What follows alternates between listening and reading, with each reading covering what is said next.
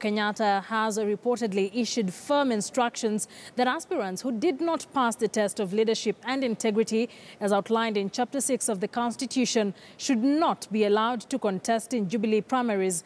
The directive to the party's secretariat means that politicians with pending corruption cases will have their nomination applications rejected. EACC's Ethics Department is processing the applications for clearance by focusing mainly on morality, ethical concerns, corruption and issues and complaints from other people or bodies. In the past, aspirants were only required to fill arbitrary self-declaration forms as a proof of their integrity. All applicants are also required to clear with the Kenya Revenue Authority for tax compliance and the Credit Reference Bureau for loan repayments, as well as the Higher Education Loans Board for repayment of university loans by beneficiaries.